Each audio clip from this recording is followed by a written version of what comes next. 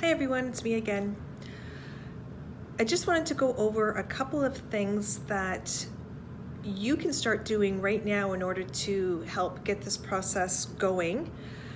I know May is still a little bit away, but we're hoping to get all of the documentation in so that when we do get information from the diocese, when we can confirm the dates, we have everything ready to go and no one's scrambling at the last minute. This will also allow, if we have difficulty getting some of the documents, it'll allow us enough time to get everything that we need so that your child can receive the sacrament of First Communion and First Reconciliation. There's not a whole lot to do. There is a form that we have that I will need you to fill out, the registration form, which is thanks to Elisa Carey at St. Gabriel School, who made this fillable for us. It will be online on the church website, but I believe you can also access it from the schools. They will have copies of it. Please fill it out. It's just a short registration form. Fill it out and send it to me at the church.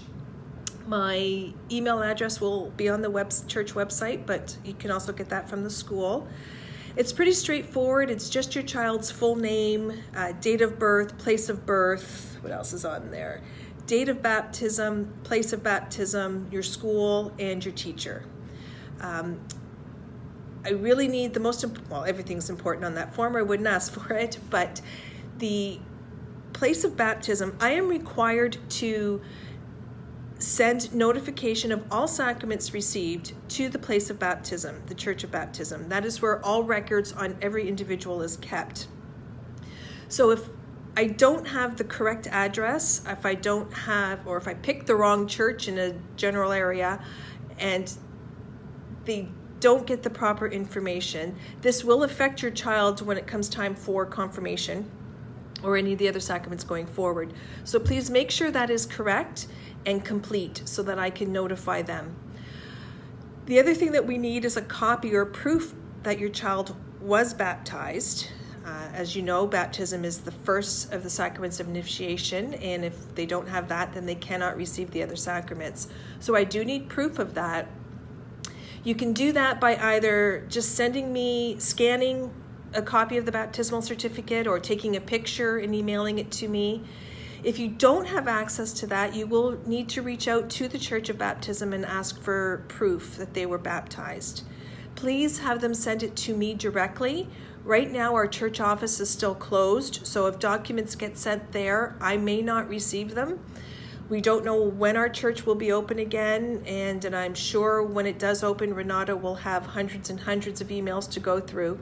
So if you could send it to me directly, or have the church that you reach out to send to me directly, then that will make things a whole lot easier and we won't be running around looking at the last minute.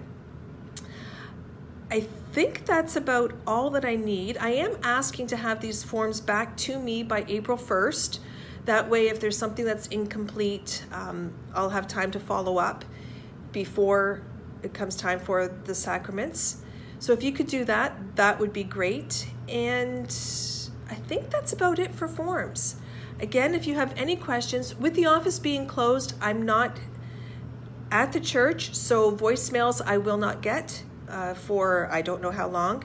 So please email me. I will be accessing that and can get back to you within 24 hours. If you have any other questions, again, or concerns, please let me know. Reach out to me and I will be in touch. Thanks so much. God bless.